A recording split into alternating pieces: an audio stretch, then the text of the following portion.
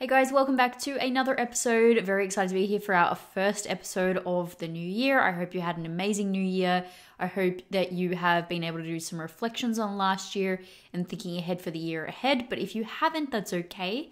I think that these rules today that I want to provide you with are an amazing place to start if you're even just like starting that process and really wanting to level up your results in the gym this year. So what I want to do with this episode is just make it very fast, short, sharp, quick, to the point. So I've got my 10 rules listed and I'm just going to take you through 1 to 10 as fast as we can so we can get cracking on leveling up your results this year. Number 1 is to have a specific intention and or goal as well. So some of you may not have a specific goal, but you will have an intention, and then having an overall plan that supports that. A really important thing that I want to note here with having this plan that supports either your intention and goal or just intention is I want you to think of your plan as a blueprint. I think a lot of high achieving women get really tripped up because they have their intention, have their goal, and they have their protocols, whether that be training, nutrition, whatever. And they think that if I don't stick to it 100%, there's no point doing it at all. Or if I don't stick to it 100%, I should get really down on myself and beat myself up. I want you to think of your training and nutrition protocols, even lifestyle protocols, as a blueprint and as a guide. And this is something I tell my clients all of the time. Your protocols are a blueprint, and it's so common that we might need to tweak them as we go along. And that's okay. It's to be expected. And that's one of the roles, or one of the amazing things about having a coach, is that you get that expertise to help you tweak it in the right direction. So yes, it's really important. And the rule number 1 that I want to hammer home is that you have a specific plan that does support your overall intention and goals, but also understanding that the plan is a blueprint that can be tweaked and that should be tweaked continuously to make sure it's working for you. So we don't want to get too married to this is the one way I should do everything, and if I don't, then it's either not worth it, or I'm falling behind, or I'm a bad person or whatever, right? So have a plan that supports your overall intention and goals, but make sure in your mind you're seeing it as a blueprint and not as a Bible.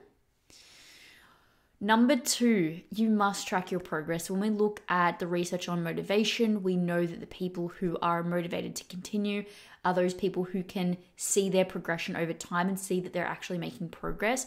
You won't be able to see that you're making progress, or it won't be as visible to you if you're not having a method of tracking it. So this can be noting down your weights. It can be taking your photos. It can be taking your measurements. Any of those sorts of things. Even scale weight can help.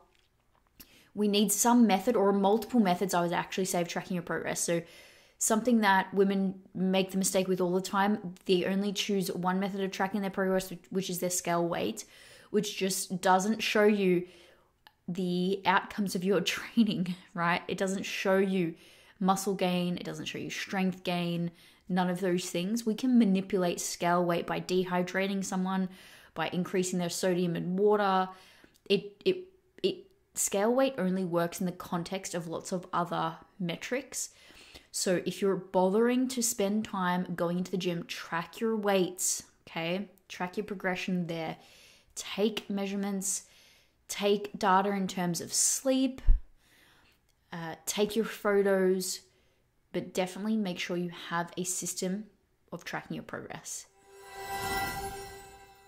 I hope you're enjoying the episode so far. I just wanted to take a quick break to let you know how you can work with me. I currently have places available inside the Glam Body program, and if you don't know what it is, this is my completely personalized programming, nutrition, and education online coaching service that is specifically designed to help women get strong and progress their body composition, whether that means gaining muscle, getting lean, or both.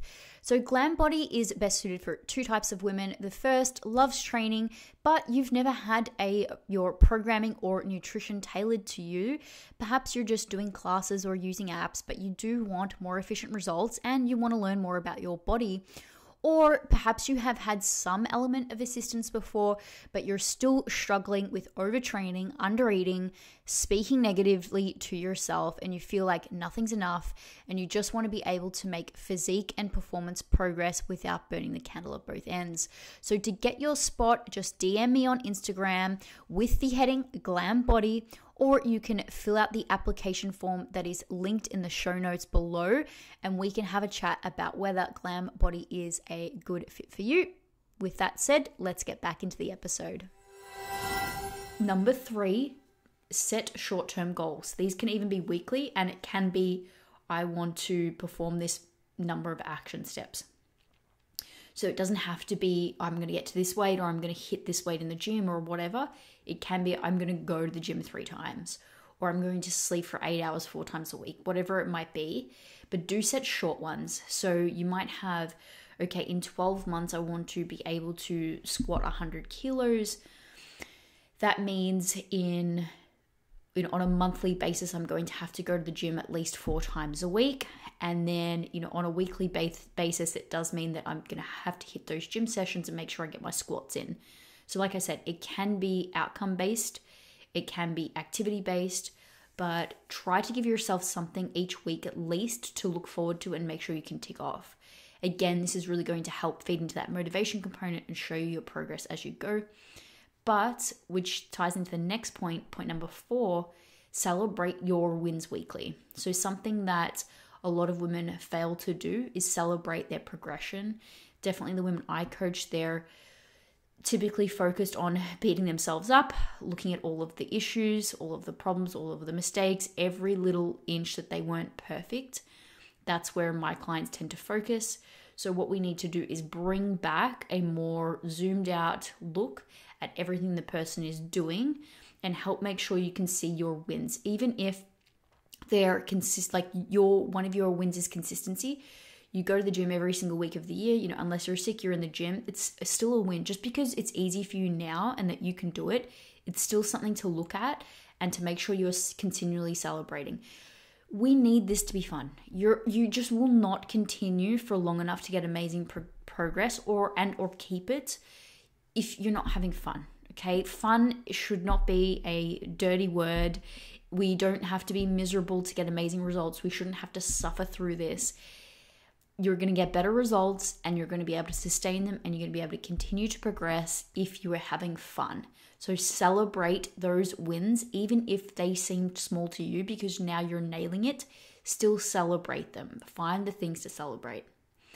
The next one is potentially for those of you who struggle with consistency.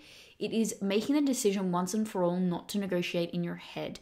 Typically, I'm thinking of training sessions. So you're waking up in the morning or you're finished work and you need to go to the gym and you start the negotiation in your head. Will I go? When I go? Can I go on Wednesday instead? Can I do it here? Can I move this around? Can I shuffle this around? What can I do?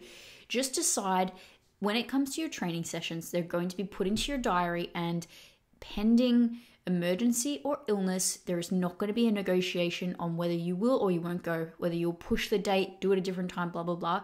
It's not happening. On Sunday night, you have a look at your week, you allocate your training times, you decide where they are going to be, you decide you will not negotiate on where you've decided that they're going to happen. You will not negotiate on those training times, okay? You're just going to go. So what I found this helped with in my head was typically there would be that back and forth. Should I not? When should I go? Having made the decision once and for all, I'm just not even going to entertain a negotiation. It doesn't happen. And the more I practiced that and caught myself in the negotiation and said, no, stop, it's not happening, the more I just got up and went. Like, it's not a choice. It's exactly the same as going to your job. You don't negotiate. Will I go today? Will I not? Will I go? Will I not? You go. It just happens. You know you need to go, right? There is obviously motivations that help you go to your work, but we want to apply the same principle to training. It is just like work. We just go. There is no negotiation. I'm not even going to bother wasting my time and energy.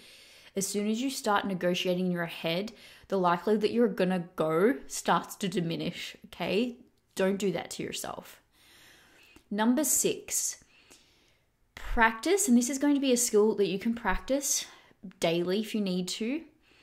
Practice making a decision that is in alignment with your goals straight after you've made a poor decision or you've had to make a decision that was outside of your control that didn't align. I'm thinking again of emergencies. You can't go to the gym because your dog needs to go to the vet or something like that, right? The very next decision that's available to you that you can make in alignment with your goals, make it one in alignment. So for example, the emergency vet situation happens, you've got to go, you're out for half the day, you come home, lunchtime is a decision that would impact your goals. You make sure you get your protein in, your fruits and your veggies in, you hit your carbs, whatever it might be. But it's just a decision that you've made that supports your overall goals. The more that you can practice this, the more that you are going to be able to leave behind all or nothing thinking. And when we zoom out and have a look at all of the decisions you made in favor of your goals across the year that is helping you get towards the goals that you want to achieve, you're going to see a greater buildup of decisions moving you in that direction. Okay. Then if you keep doing this, oh, I'm an all or nothing person. Every time you label yourself as an all or nothing person, you're cheating yourself on the results that you can possibly get because you're really giving yourself an excuse to do nothing. Okay. The really successful people are not doing that. They're not engaging in that behavior. Oftentimes it's because they really love the process. They just love the process. They would do it even if no one was watching, even if they're the last person on earth, they're still going to be doing this thing. Okay? So whenever I hear all or nothing, I hear a person who's just excusing themselves of needing to do the work that is going to get the results that they say they want. We're not going to do that. It's okay if you make a mistake, or it's okay, of course, if things outside your control happen. That's fine. The very next decision available to you that you can make that can help you take a step towards your goal again, make that. Keep practicing. You will stop defining yourself as an all or nothing person. Number 7 is to keep your intentions and your goals at the top of mind. So this can be with reminders, it can be with appointments, it can be paying a coach who you have to engage with on a weekly basis. It can be a journal that, the front cover is a picture of your goals. You can write on your bathroom mirror, which is something I've done before. I put pictures on my bathroom mirror and written, so I see it every morning. But we need to make sure we keep your intention at the top of your mind. Again, this is specifically going to be really helpful for those of you who are new to consistency or new to the process.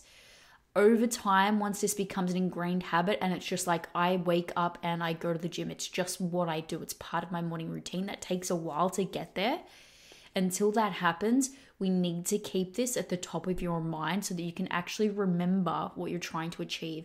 It's okay if you don't. It's totally okay if these things fall down the priority list, but that's why we are specifically putting a system in place to keep your goals at the top of your mind, okay? So you can remember, you can remind yourself, this is something new, but it's something that's very important to me. Okay, number 8 is getting support, whether it's your friends, whether it's your partner, whether it's a coach, whether it's a community online, whatever it is, get some support. So of course, this is going to help keep it at the top of your mind as well, because you'll be interacting with other people who know about this or who are engaging in the pursuit of similar goals. But support can be really helpful for when we're facing challenges, when we're not feeling great, maybe when we need a pep talk, when we have questions to help us improve our skills or our techniques or our experience, make it easier or better for us, and even just all-round enjoyment. So many of us really love to share things, and it can be really fun when you find a community or a single person who you're able to share what you're going through with. Number 9, how about you sign up to something this year? This can really help with that motivation. It can help make it fun. It can also help stretch you out of your comfort zone. And of course, where we grow the most is stretching ourselves out of our comfort zone. Sometimes it's not the right time, but this could be signing up to a photo shoot if you're primarily a hypertrophy lifter. It could be signing up to a novice powerlifting meet. A lot of people think that they have to be strong, quote unquote, to attend a powerlifting meet. You just need to know how to do the lifts with the technique required for a comp day. So as in, you need to understand the calls and how that works. You need to be able to make sure you can fail any of those lifts safely. Of course, having the spotters around, helps that, but still we want to make sure that if we're lifting maximum weight, we're still going to be able to fail to do that in a safe manner. So you need to be able to do that. But other than that, it's totally fine if you are the least strong out of everyone there. It's totally fine if every round, you're up first because you're lifting the least amount of weight. And I also think that going in, if you don't feel like the strongest person, I actually think that might take some of the pressure off, because you're not fighting for a competitive spot. You're going in there for the experience and to have some fun. So don't be shy with powerlifting competitions. Even if you don't want to necessarily train that way long term, it could just be something fun to do for a season over 3 to 6 month block and see how it is and just get a feel for it. Or even something like, a 10-kilometer race. There's like the Tough Mudder and those sorts of things as well. Just have a think. So like photo shoots, powerlifting comps, races, whatever. Is there something that you can implement this year that will just increase that fun quotient, but also get you to stretch outside of your comfort zone? With the photo shoots, of course, if you want to get involved in one, I'm organizing the dates for the next Glam Body photo shoot. You can just DM me a photo shoot and we can have a chat about that. And of course, I do coach women to powerlifting comps as well. So if that's something you're interested in, you can let me know. And then finally, do you need to do an environment, a relationship, or a behavior audit? And who or what is getting in the way of you achieving your goals, okay? Of you undertaking the behaviors that you need to achieve your goals, okay? So every so often you might need to do a bit of an audit. I like to call this like self-parenting. If you were your own parent, what are the obstacles and patterns that you can see consistently getting in your way? Think environment, think relationship, think in your own head. And is there anything you need to change? So it could be like a group of people. It could be every Friday night we go out for drinks and it just sets off a poor weekend for me. It could be, my self-talk. I notice around week 4 of my cycle, everything dips, my body image dips. I start talking horribly to myself. Okay, cool. What can you do in week 4 of your cycle to help support yourself, whether it's through supplements, whether it's through one of my clients who we haven't had diagnosed, but it's looking like maybe some PMDD. She has done really well with setting up appointments at her gym. So classes, lots of cardio-based classes, and even some fun, more resistance-based classes, just to make sure that she is accountable getting into the gym, but also around other people, which will help lift her mood. We've also helped her with some supplements there. So really have a think. Number 10 is just doing that self-parenting audit, and at intervals that you feel like, you might need them. So whether that's every quarter, whether it's every 6 months, or even just once a year, but just adding those in. So I'm going to briefly go through our 10 again to finish off this podcast. Number 1, remember having an overall plan that supports your intentions or goals. Number 2, track your progress. Number 3, make sure you set short-term goals. Number 4, celebrate your wins often. Number 5, decide you will not negotiate on your action steps, specifically training. Number 6, practice making decisions as quickly as you can that are in alignment with your goals after previous decisions that were out of alignment, whether that was your choice or not. Number 7, making sure you've got a system in place to keep your intentions at the top of your mind. Number 8, get support. Number 9, sign up to something fun this year. And number 10, do you need to do a self-parenting environment, relationship, or self-talk audit? So I hope you enjoyed the podcast episode today. Like I said, short and sharp to start off this new year with a bang. As always, if you love the episode, I would really appreciate if you could share it in your stories, tag me, whatever, even shoot me through a DM and let me know if you're finding these helpful. With that being said, I'll chat to you guys next week.